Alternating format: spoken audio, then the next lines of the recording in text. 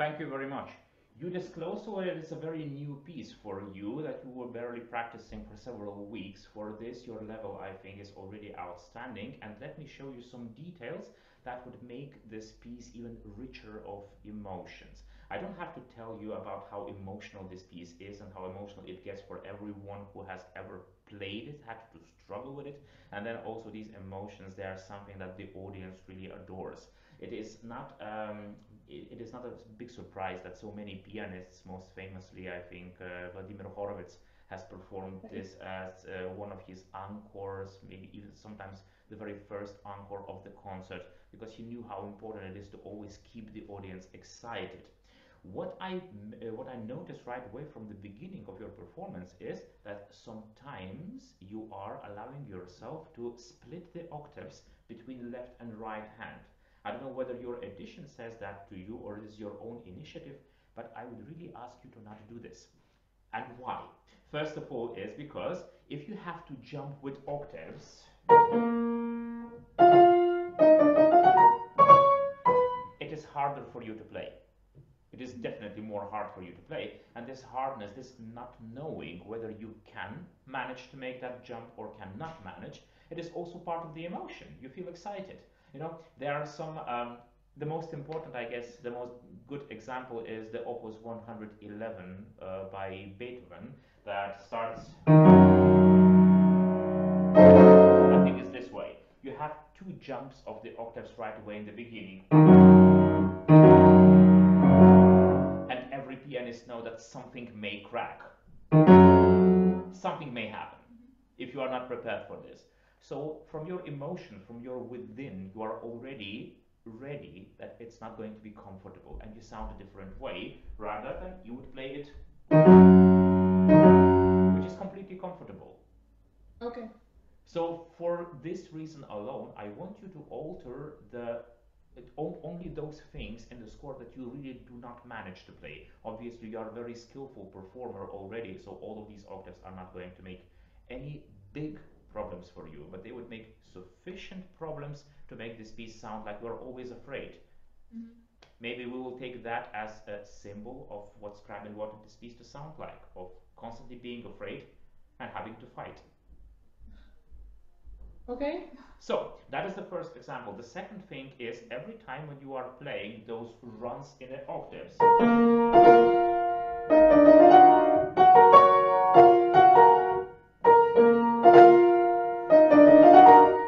you must aim to make them even faster, because with this you also gain more emotion that you would gain if you would just play it in, let's say, an acceptable, normal tempo. It doesn't get you excited.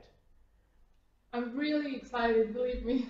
That is good to know, but get me more excited about them too, with making those octaves a little bit faster, a little bit sharper, and also with a bigger crescendo going upwards. Okay, let us start from the beginning, and I would then stop you on demand when I have something again to comment on. So I'm now will be playing just with the octave with two hands, and then I will correct. This is not something that you can really do now in a span of just 1 minute. I know, I appreciate that, but you will be as good as perfect with this after 3 or 4 days of practicing, believe me. But now just play the way you played. Okay.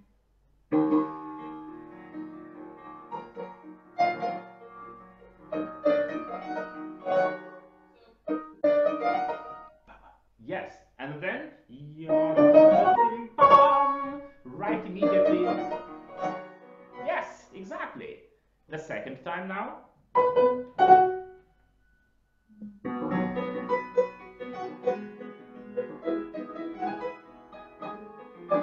Again, try not to exaggerate like a trumpet solo. Yes. This is what he writes with his very, very short note here. Pa-pam. It is this kind of attacca.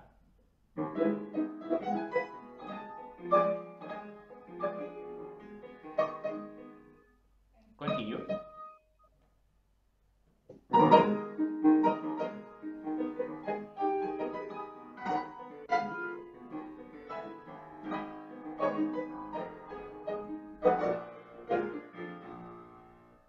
Thank you very much. And just like in a revolutionary etude where we would have the endings of the emotional lines, I also suggest for you to make diminuendos, just to get the audience a little bit off the constant forte.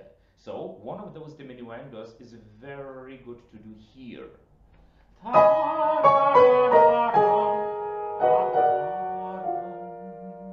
It even sounds like a revolutionary etude.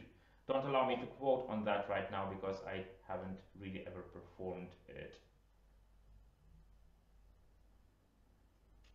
Okay. But this is something where you can release a little bit of the tension just to power it up again. Again. And so on. You see, you're always aiming to go up and up and up, and then you always return back. It is a little bit like the Sisyphus work when he is trying to get up the mountain just to always get decreased again. We can also take that as a symbol of a constant struggle without an obvious result. Who are the romantical people without a struggle? So it's this fire that burns in you and says, I want to achieve this. And then, let's say the society says you can't. I want to achieve, no I can't. Crescendo diminuendo, and all the time the ever faster attacca. Okay?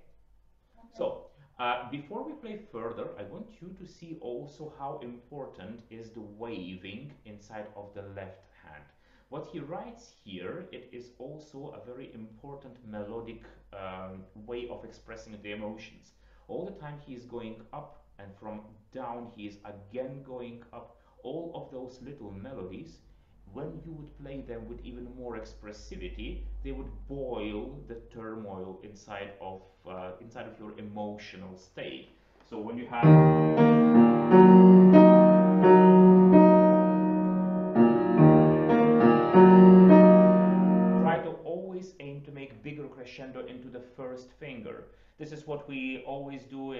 second concerto by Rachmaninoff.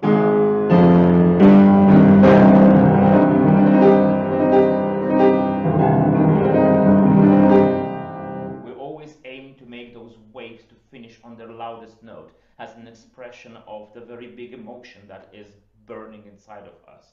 So I would do the very same thing all the time here.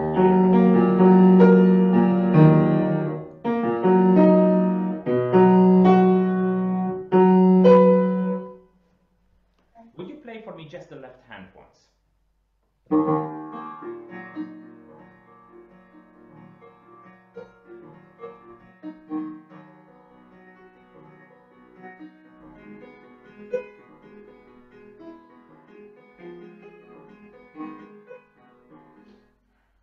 Bravo, bravo, continue. I wanted to hear that D sharp now. No? It's a...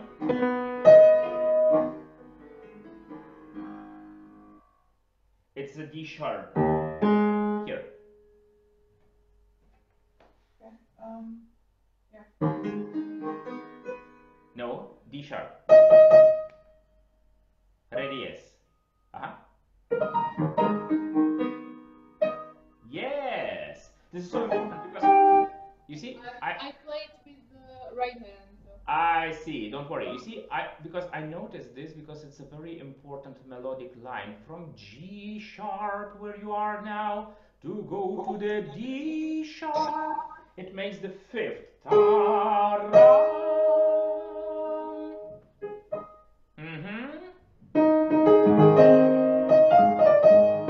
Superman theme.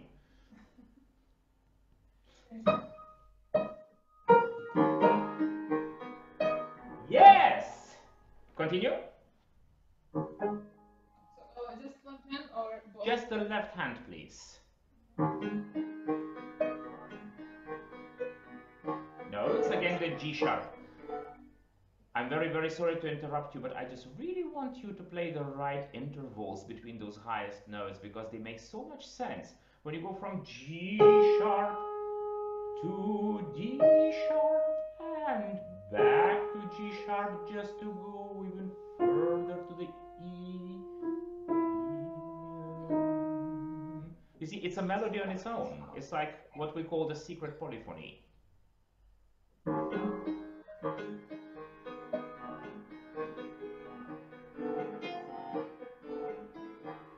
Brava.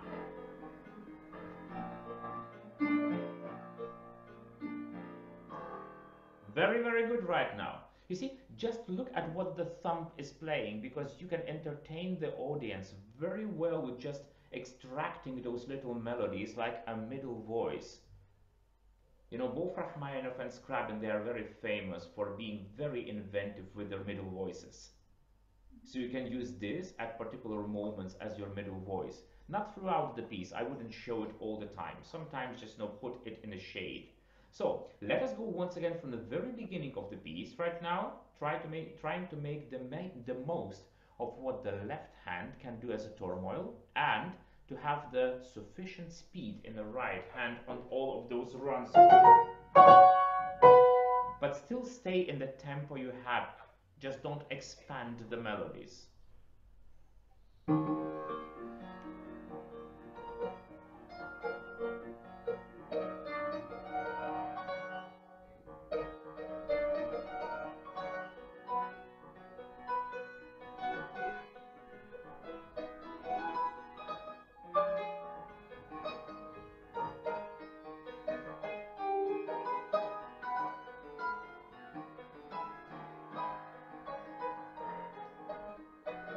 Thank you.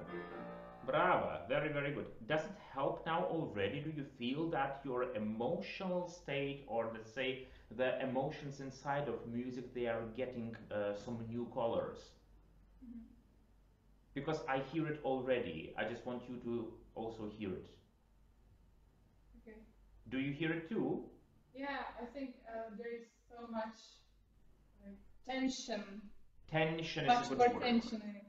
Thank you. It's important, and for tension you need attention. So one more thing is, while we are at that already, also think, you know, sometimes you can play pa-pam, pa-pam. the next time when you are going to the B, you can play it even faster. Pa-pam, pa-pam. It will always have a new color. Experiment with the timing of how you play these octaves, because it's one kind of character, it's a different kind of character, and there are lots of characters still in between. You see, the faster you will play this, the more exciting it would get to listen to, because obviously, just because of the jump, you know, it's the very same kind of method. Maybe he is maybe even it's intentional that he quotes the 111 here. I don't know, but maybe. Okay, so instead of playing all the time, think how can you alter that, how can you change that to make it even more exciting next time. Okay?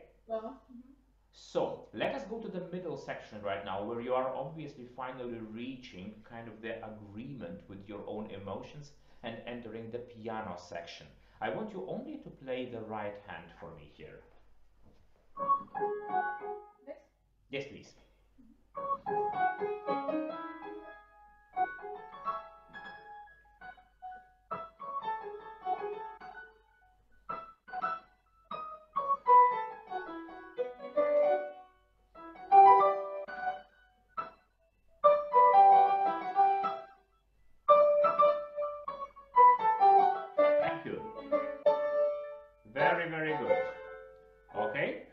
You are obviously ready for my next task for you, is to see which notes are written higher or going upway and which notes are written lower and going downwards. I want you to use this for your microdynamics. Every time when we perform romantical music, we have to aim to make the music to sound like you are singing. And especially here, when you have the piano, it sounds like it's a singing melody already. So to make it more exciting and more colorful, you have to think about how those notes are connecting between each other. Because if you are just playing every octave with the same attacca, it doesn't really remind on singing, however amount of pedal you are using. But if you think of this as a melody being performed with two hands, which I would obviously want you to try now. Try this out. It would sound like... We already quoted two concerto of Rachmaninoff today.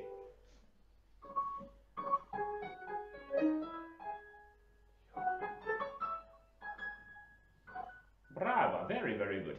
Try now to make excessive microdynamics. If you see that you are falling from Do diez to Sol diez, make the fourth down worth of diminuendo. By the way, when I'm telling you Do diez or Cis or C sharp, what is the system in Czech Republic that you are using? Cis. Cis. Okay, so sorry, so I will change it. So basically from Cis to Gis, you would make to have, you have to make the fourth of decrescendo, and then for it further, from the downward, crescendo, crescendo, si. Try this out.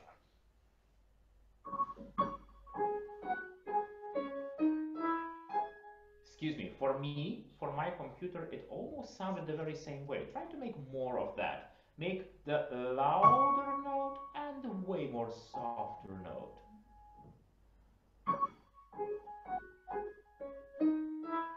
Very good, Darya. This is very nice. How do you like it? I like it. It sounds like singing. Would you now try to repeat this to aim for the very same kind of microdynamic when you are again playing in octaves? Use pedal, don't play left hand.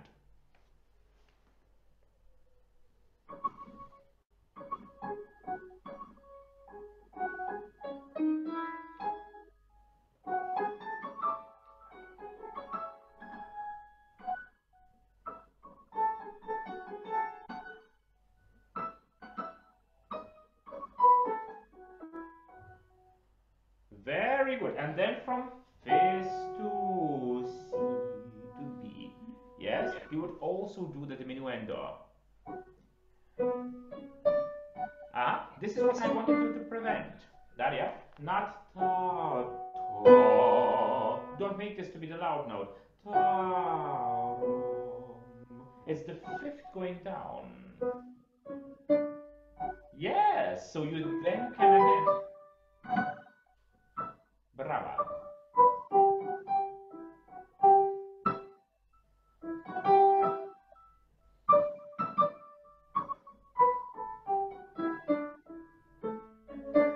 Very good. Okay. Scriabin, as well as Rachmaninoff, as many other composers of that era, they took inspiration from Chopin, and Chopin is the very first, I guess, composer who blatantly spoke about the piano being a singing instrument. Himself, he had a very beautiful singing voice, and with his teacher, they always practiced with singing in the first place, because before trying to aim to recreate the singing sound on the piano.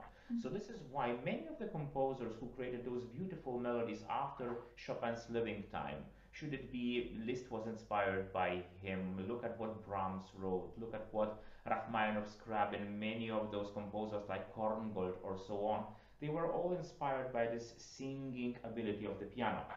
If you would be to sing now, which I am not going to ask of you, sing an octave higher, sing a scale,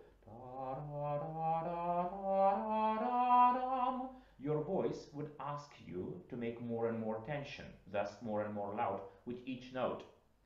This is what makes our voice to sound like voice, you know.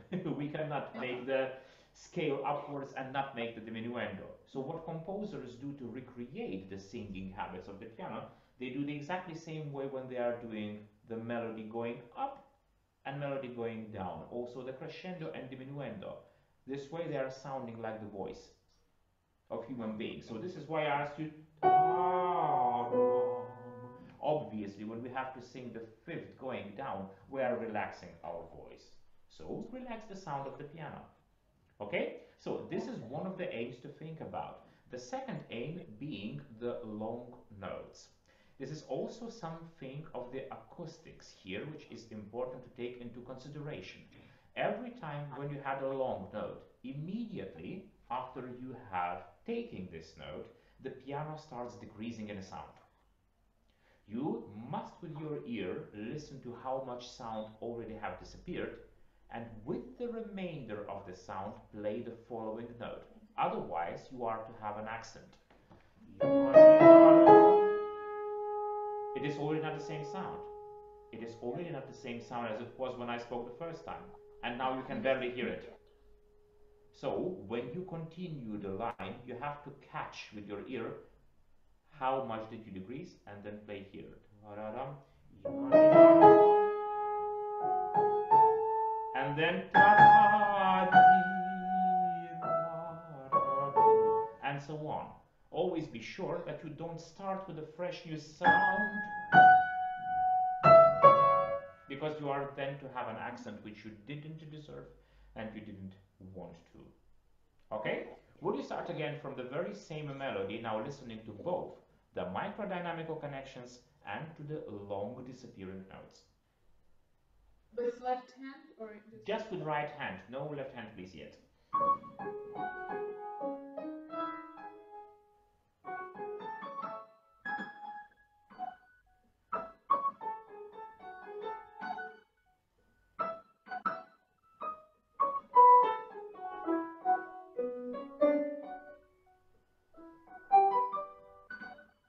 Thank you so much. Yes.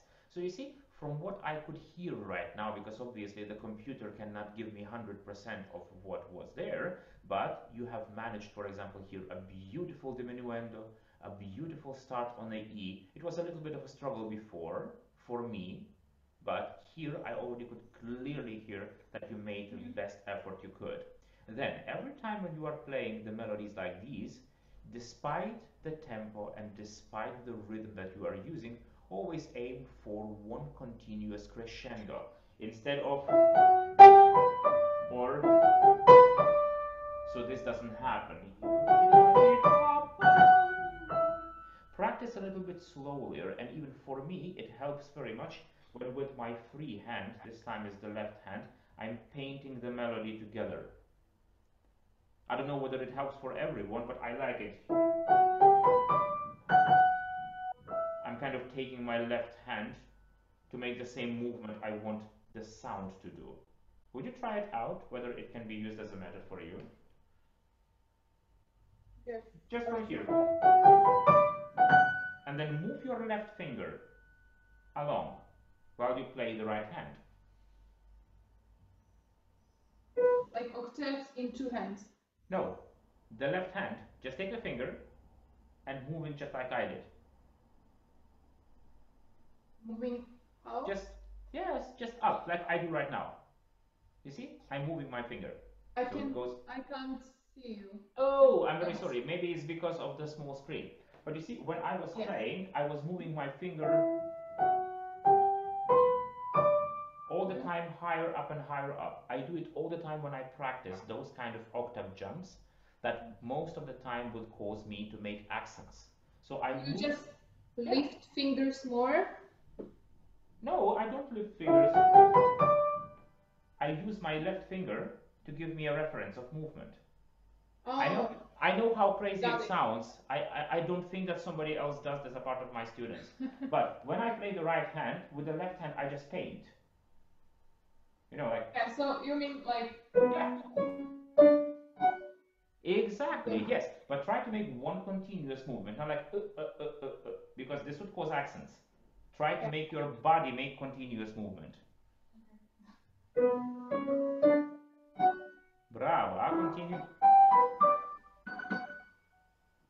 For example, like this already, it takes your attention a little bit to the flow into one direction, and then you have a more beautiful melody without those accents. Okay, good tip, thank you. I know how crazy it looked like.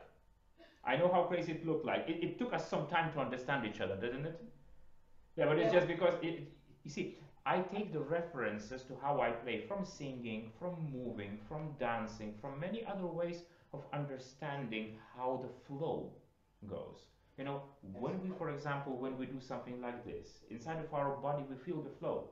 If we want to have the same flow in the music, why not to move a little bit together? Okay. It While makes you sense. practice. I can try to practice like this.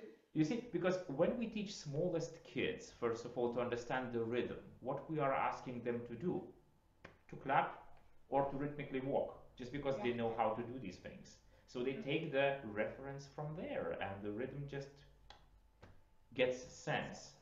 Yes. So with this all being said, I think that most important two tasks that you have to fulfill here is that in the right hand you would always have the melody to give you the right amount of excitement, of drama. If you are to play,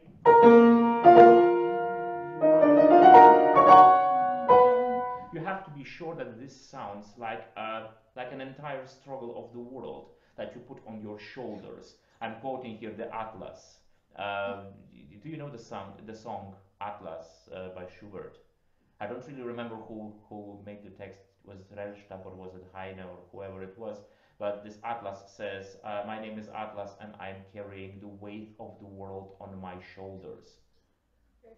So it's important that you carry this weight up and then get all the time beaten down. So you are again starting and again get beaten down. You know, it's an entire struggle of the world that you carry on your shoulders all the time.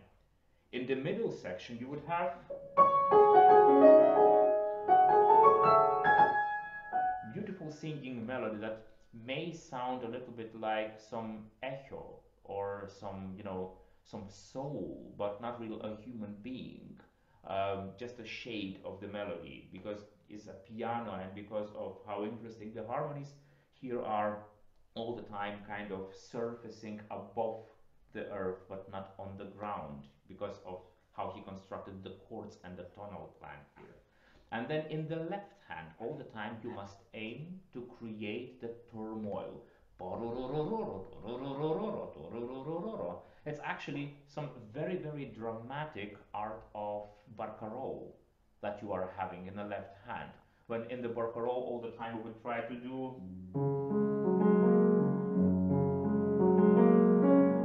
also going up and down but in a singing voice. And here you have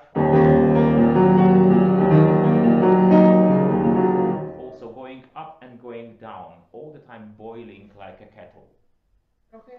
Okay, so those two things are the most important for the character of the piece to fulfill. So, and now let us go to the reprise.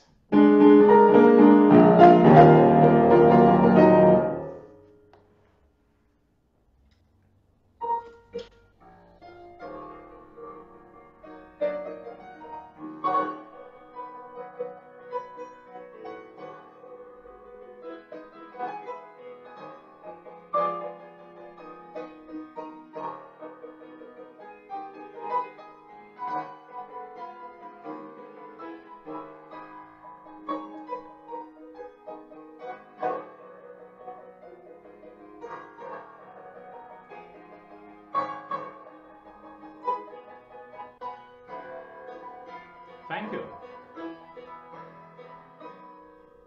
Thank you very, very much. So here you can have the reference of your first theme going in the exposition where you play. You have used also more power, more tempo to go up. Don't try to make it more weightful here. It loses the drama. So try to keep the same tempo. Yes, exactly. And now help the triads, to make the left hand now to be also a helpful hand for the right one.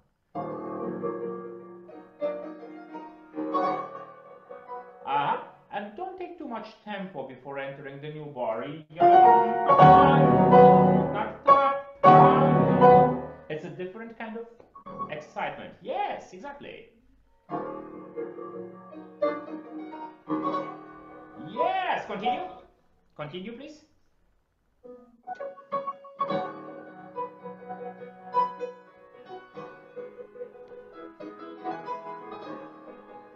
Very good.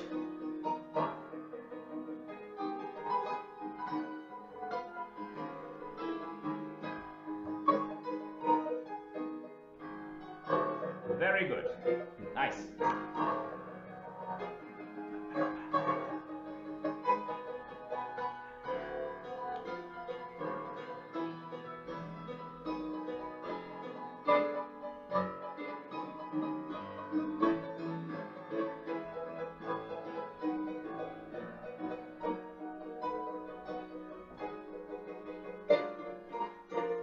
Thank you.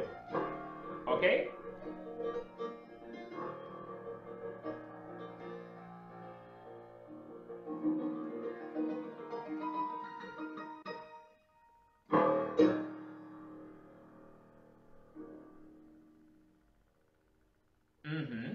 There were two places where I wanted you to stop, but you were playing so excitedly that Yeah, I felt really I sorry. can't hear you. I felt very, very sorry for calling you at that time, because how do you feel right now? Are you more exciting now? More excited? I feel more relaxed because I'm on the other part of the piece, and I have more energy. Because when I play the whole piece, especially in third page, I lose my energy. So Maybe when I start from the middle, it's easier. Of course. But Darja, maybe this is also a chance for you to revisit the second half of this piece and use the piano to relax your hands to again gain the power. Because you were putting so much pressure because obviously you will be tired. But now, when you aim for a piano, when you aim for the singing sound, you have another tasks which don't take so much of your hand power. Okay. So this is also a way of strategizing. So you can keep the most freshest thing for the end. So I would suggest for you to do two tricks, which I obviously don't do all the time, but I really want you to understand that when you arrive to ta ta ra ra di di in this place, you must have the whole excitement of the world. To get this, I would suggest for you to use these 3 bars from this to here to make a little bit of accelerando. This is what usually pianists do to make more accumulation of turmoiling sounds here. Basically,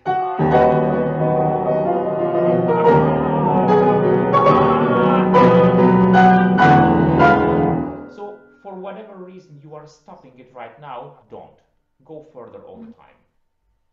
Okay, so can we start from this melody, by the way, it really sounds as a explanation of going down with your emotions. I'm still reading the notes. I don't play by memory, so maybe it's slower because of that, but I can try. For this you are way too good. Thank you. Let's go. Just one bar before. Yes.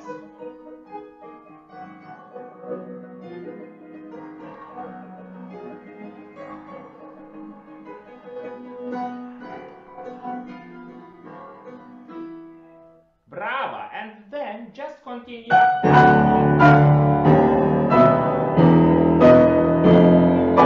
Keep the references from the beginning, the second quarter, the third quarter, and then just accumulate those sounds in between.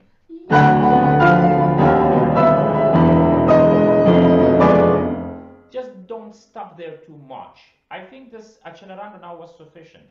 You can have a million of different ways of doing this accelerando in a perfect way for you. So just search and you will find it.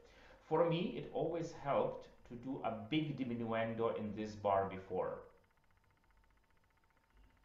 I was giving myself an opportunity of relaxing the hands with this, but also I was showing the audience how desperate I was.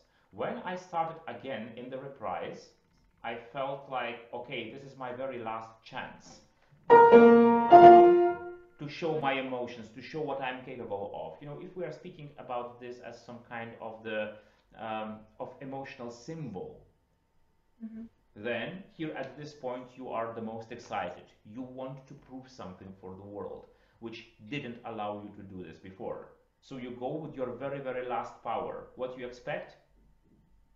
To win. You expect to win. Exactly, you expect to win. What happens with you? I'm struggling, but the melody is going down. I keep going. Yes, but the melody is going down here, and for me the most exciting chord here is this one. Because it's not a positive chord to think about.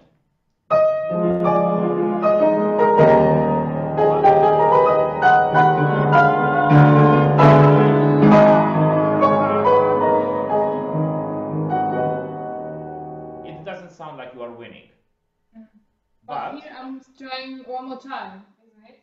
I'm going up. Yes.